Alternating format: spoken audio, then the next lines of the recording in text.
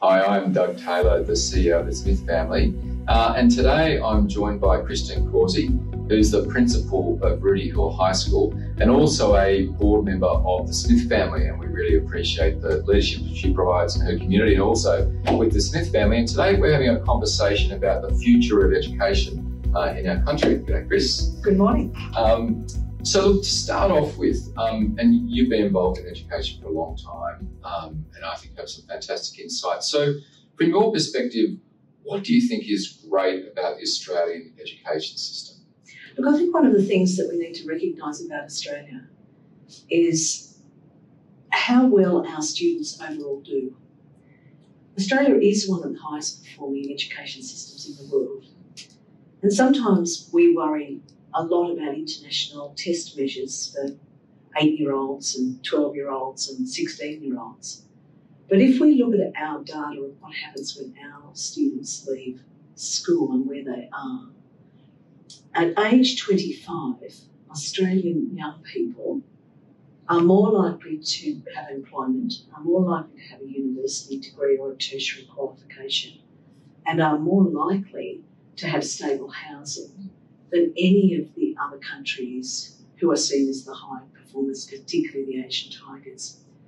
And sometimes we don't think about the fact that education isn't about the snapshots we're doing on the way through, but is where our young people then have the opportunity to go with their own lives when they leave school. Yeah, it's a great point. Take the kind of long-term view as to the trajectory of young people. Great insight.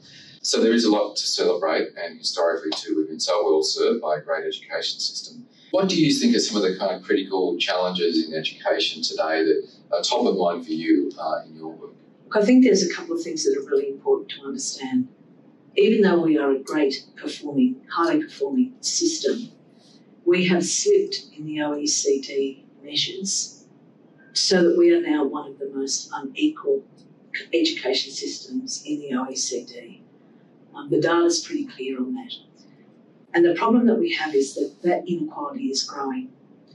So what that means is that we have a group of young people, somewhere between 10 and 30%, depending on which state or territory you're in, who are significantly disadvantaged from when they start school and significantly disadvantaged as they try to transition from school. And there are a number of reasons for that. But if Australia does not get this right in the next 5 to 10 years, we will entrench poverty, we will entrench disadvantage when we have an opportunity to really turn that around at this stage. I think this is almost our last shot at doing this. Our funding, particularly for our government schools, where the majority of disadvantaged young people attend in their local communities, has not kept pace with what is needed for a high-performing education system. And one particular area for me as a secondary principle that I always think about is the digital divide. To do well in a high-performing system like ours, our secondary students have to have not only access to technology and devices, but the capacity to use them, not for social media, but for academic work. And increasingly, if they can't, they will be left out. Thank you. So it really is an important moment for our nation as it relates to education reform. And, you and I have talked about our interest, the Smith family, for all young people to get a great education. We certainly share that commitment around reducing that divide as it relates to digital access. So, of course, the National School Reform Agreement, the review of that is underway, and the Education Minister, Jason Clare, has highlighted the importance of equity in those reforms. I'm wondering, Christine, what do you think are some of the, if that was a success, those reforms, what would you need to see featured in the NSRA going forward? So there are the 5 terms of reference. So the first one relates, of course, to student outcomes. I think secondary principals and teachers and communities would really like to see those outcomes remaining broad. We do have some high-quality end-of-school credentials, high school certificate in New South Wales, the SACE in South Australia, etc. Those credentials test on a range of internal and external measures. They always include a sub-school based assessment. Many of those credentials also need address multiple pathways. So I think one of the things we'd be particularly keen to see in that first term of reference is to see the outcomes kept broad as they are at that level, but critically for it to be not only Year 12 completion, but Year 12 or the equivalent, because we are really in this country behind the top countries like Germany, for example, in terms of our vocational provision and in terms of pathways that take you on alternatives to university.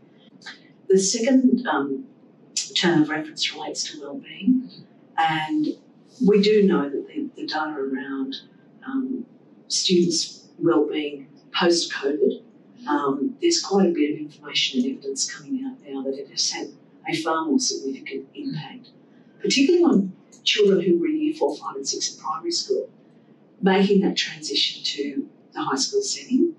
And I do think that one of the things that the NSRA is able to do is to ensure that there is sufficient funding going into schools to address some of those wellbeing needs in schools. However, that's not our major problem. One of our major problems is that there really aren't, in most states and territories, the wellbeing and mental health services are fragmented. They lack cohesion. It's not unusual, for example, for a young person who's really very unwell to have to wait 12 to 18 months to see a psychiatrist to get a diagnosis. And in a very wealthy country like this, it's probably something we need to look at pretty closely. But related to that as well, we know that one of the keys for adults and young people for good wellbeing is opportunities for employment. And Peter Shergold, in his report, talked very much about having employment in community so that young people don't have to travel miles or leave home.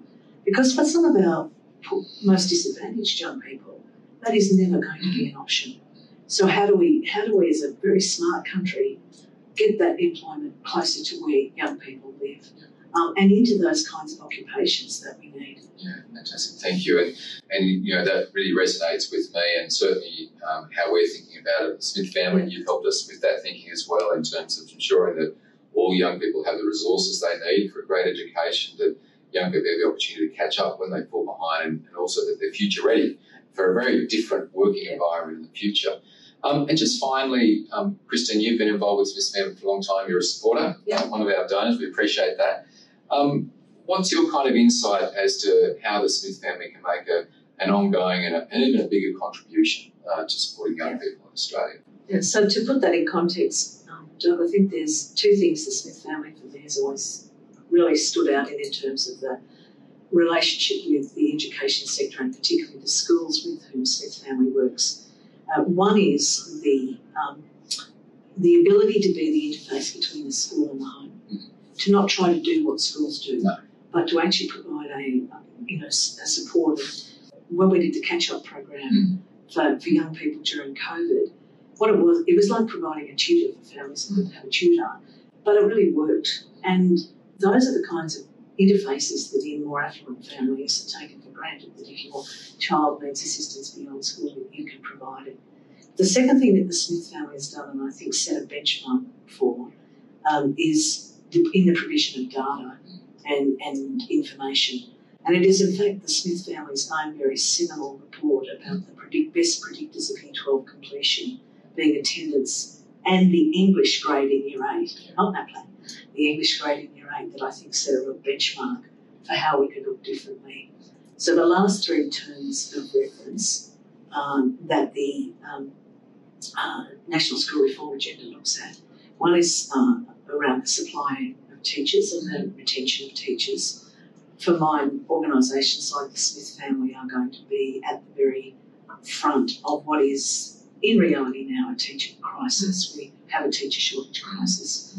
A lot of the recommendations that have been made aren't going to make a difference. And I think that the Smith family will be increasingly asked to fill some gaps to support families in communities where we don't have sufficient. I also think that the last two recommendations of the National School Reform Agreement, one relating to data collection and the other to accountability and transparency, I think the Smith family set a benchmark there, and I'm hoping that the NSRA will pay attention to that, because I do think the work isn't going to be less. We have a short-term crisis. The work the Smith family does in that space will support some families who otherwise wouldn't get any support, and where we put those children even more at risk than they are now. So I see it as being, it's challenging, but what an opportunity. Yeah, absolutely. Look, thank you. Thanks so much for those terrific insights and for your leadership in our organisation and the wider community. We really appreciate that, and hopefully that's given you some great insights into the future education in Australia, so that all young people can make the most of this wonderful gift of a terrific education. Thanks so much.